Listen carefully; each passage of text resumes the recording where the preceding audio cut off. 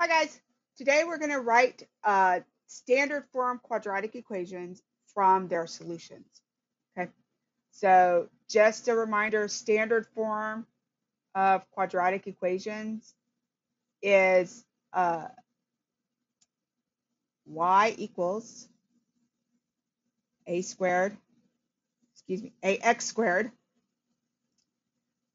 plus bx plus c.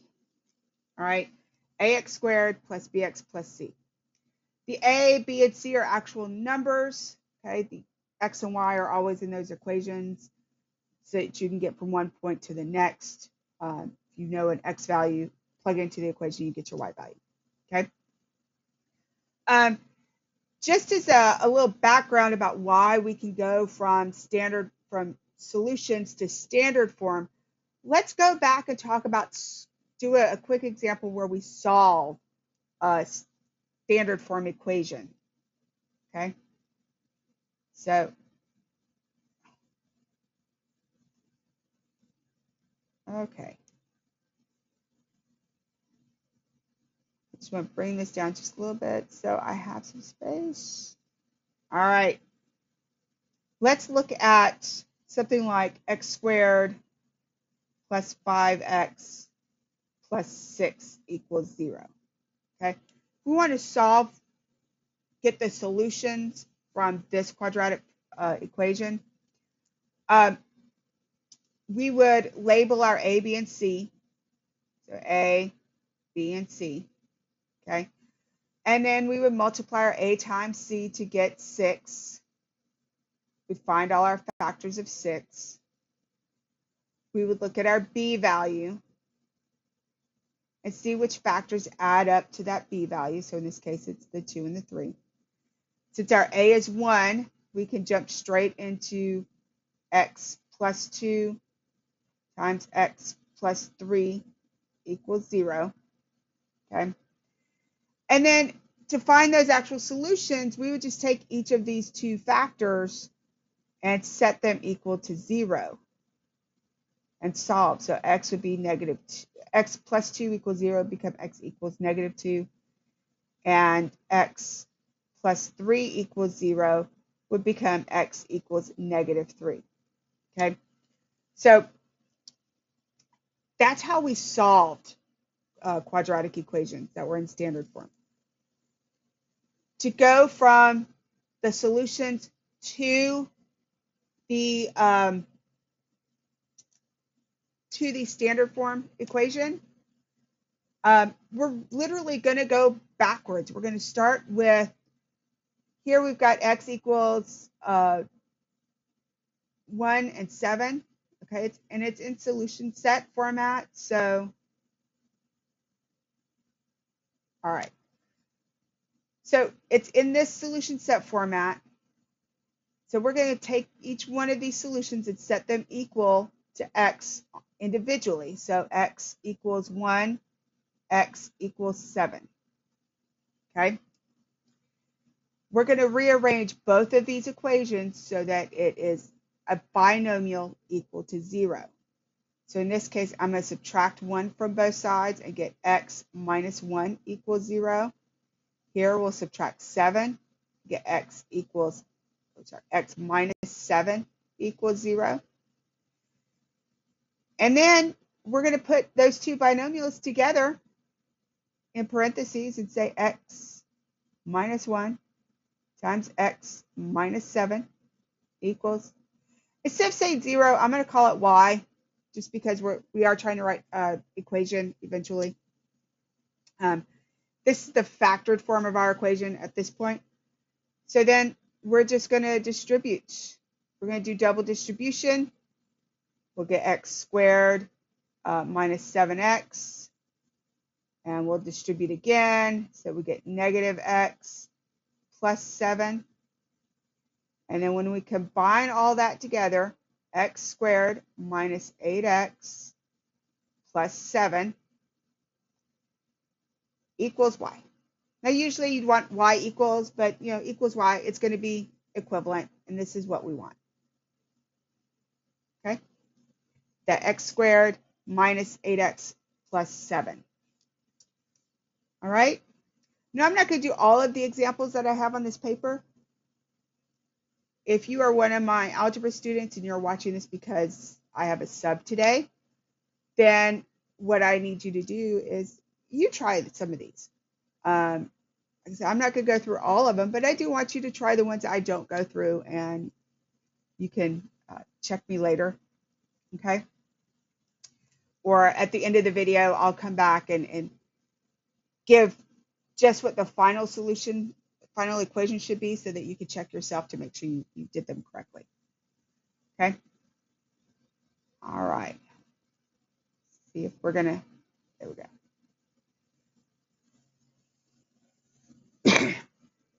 All right, if we have something like -10 and -6 is our solution set, same thing, x equals -10 becomes x plus 10 equals 0. X equals -6 becomes x plus 6 equals 0. Okay. And then when we put them together, x plus 10 times x plus 6 equals y. Actually, I'm going to move that. I'm going to rewrite this so that it's y equals x plus 10 and x plus 6. You just put the y equals out front. All right. And then once everything is distributed, we double distribute. We multiply these two binomials together. So x times x, x times 6, 10 times x, 10 times 6.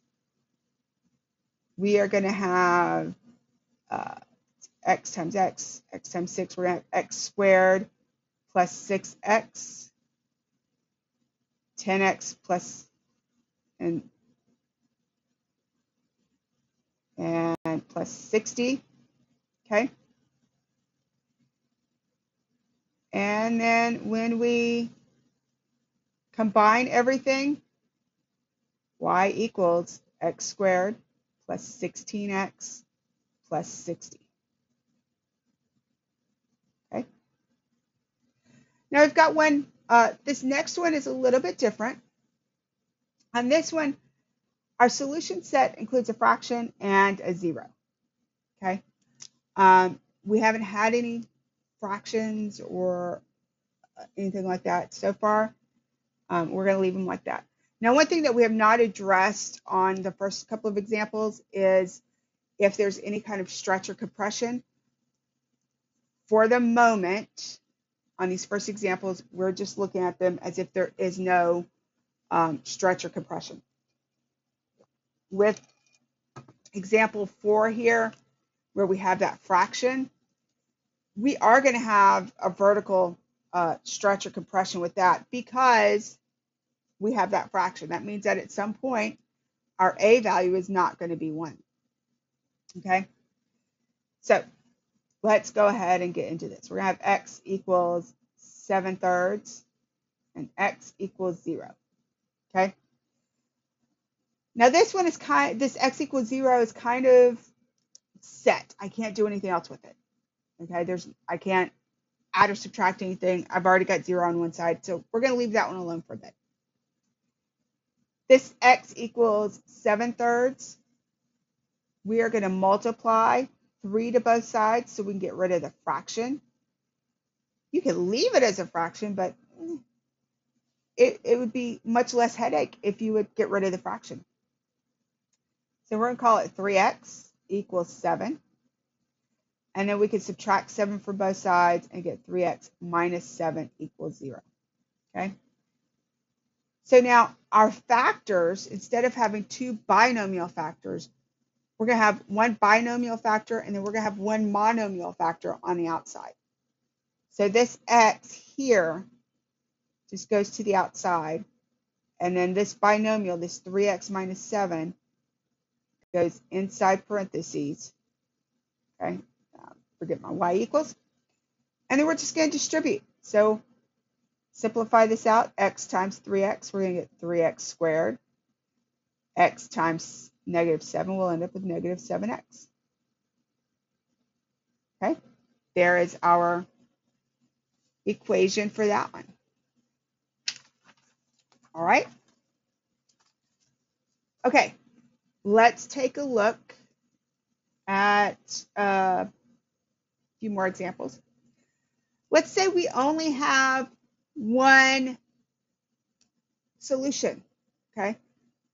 Remember, quadratic equations can have two solutions. Okay, this is an example of two solutions. It can have one solution, and here's an example of one solution. Or it could have no solutions. And of course, we're only talking about real solutions here, but we could have no real solutions. All right. We're going to start this the same way. X equals -2. Okay. Move it across so we have x plus 2 equals 0. Now, when we go to do our quadratic, here's where we have to kind of get creative, because that right now is a linear equation. Okay. If I try to put that, graph that, I'm going to end up with a line. In order to make it quadratic, and the reason that it is that it just kind of sits on the x-axis as a single solution, is that this particular parabola, this particular equation, is going to be a perfect square trinomial. So I'm going to square that one binomial that I have. Okay, I have to make it a square in order to make it a parabola. So with x plus 2 squared, perfect square trinomial, I can use my pattern and say I'm going to square my first term, multiply my first term and my second term together, and then multiply by 2, so I get 4x, and then square my second term, so I get 4. Okay. All right. Number 6, we have two fractions, which, like the example in number 4, for each one, multiply by the denominator to get rid of it. And then you can add or subtract across. Now, in this instance where it's a -2/3, leave the negative with the 2. That way you don't end up with a negative x. Okay. So if I multiply by 3, we're going to get 3x equals -2. Here we're going to multiply by 5. Get 5x equals 3. Okay. So our two binomials are going to end up being 3x plus 2 equals 0. 5x plus 3 equals 0. Sorry, 5x minus 3 equals 0. Okay. Because we have to subtract that 3 across. Okay. When we multiply these two binomials together, we are going to end up with y equals, okay, we're going to multiply 3x times 5x, 3x times -3, 2 times 5x, and 2 times -3, so that we end up with 15x squared minus 19x plus 6. Okay. So, all right. I know I said I wasn't going to do all the examples, but I've pretty much done all but one so far. I will go back and give you the answer for that last one on the first slide. But now let's address what happens if there is a stretch. If you have whole integer solutions, but there is a vertical stretch or compression. Okay. So in that kind of instance, there's going to have to be some kind of descriptor to say that it's going to move up, or that it, or sorry, not that it moves up. Trying to move my screen up. There's going to be some kind of descriptor that says that there's a stretch or a compression. Okay. or if there's a reflection. So again, we're going to start it the same way. We're going to start with our solutions. And we're going to have x equals -5 will become x plus 5 equals 0. X equals -2 becomes x plus 2 equals 0. Okay. When we go to put this in the parentheses and write it in its factored form, before we actually start multiplying things out, this is, while it's still in its factored form, this is where we want to take care of that stretch or compression. So we have a stretch of 2, okay?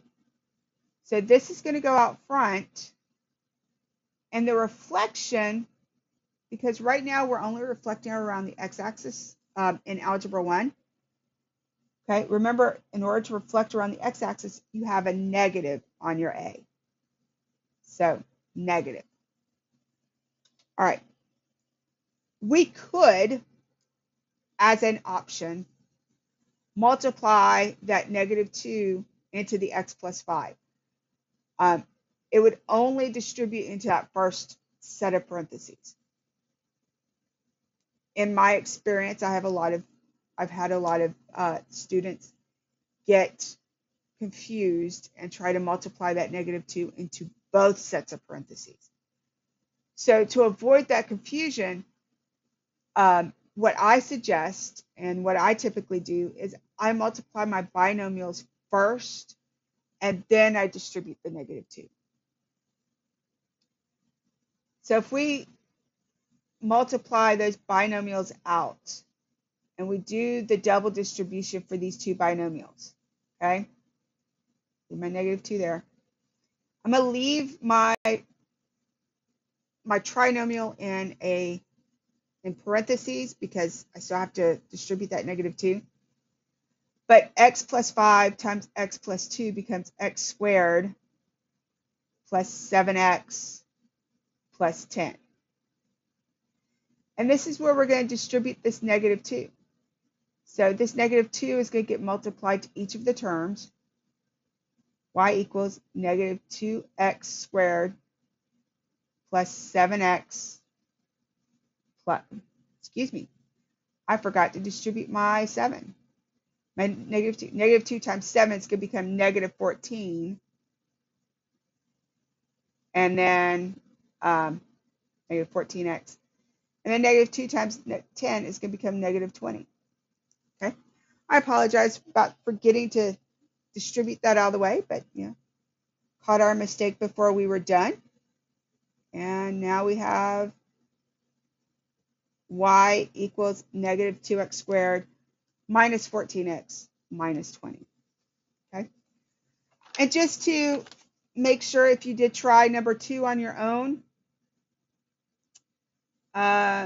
let's go back and make sure you have an answer for that one. All right. So with number 2, you would have gotten x plus 3 equals 0 and x minus 1 equals 0. And when you distribute those together, you would have ended up with y equals x squared plus 2x minus 3. All right.